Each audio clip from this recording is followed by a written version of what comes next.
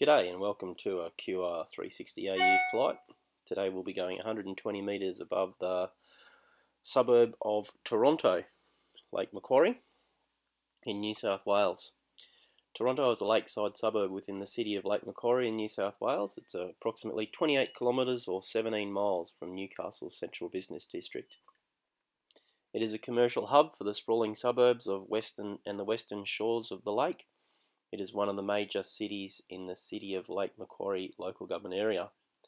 Surrounding suburbs include Awabba, Blackhaw's Park, Lake Macquarie, which is the city, Carry Bay, Killabin Bay, Rathmines, and back around to Awabba again.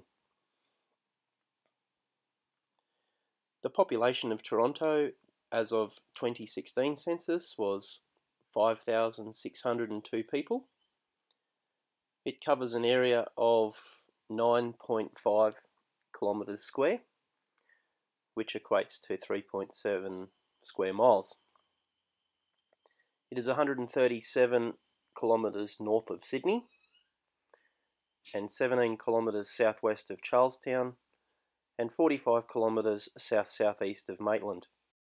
Featured to the east here is Lake Macquarie, otherwise known as Awabba by the Indigenous people. Australia's largest coastal saltwater lagoon. It is located in the Hunter region and it covers an area of 110 square kilometres. It is connected to the Tasman Sea by a short channel at Swansea. Most of the residents of Lake Macquarie live near its shores. Lake Macquarie is twice as large as Sydney Harbour and one of the largest saltwater lagoons in the southern hemisphere. It is slightly smaller than Port Stephens, which is 43 kilometres to the northeast.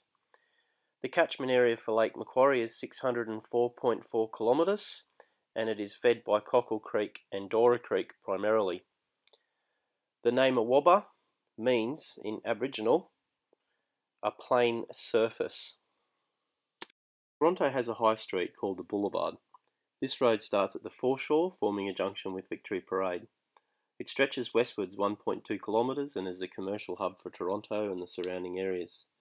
The section of the road between the Foreshore and Carey Street is a main retail area for Toronto.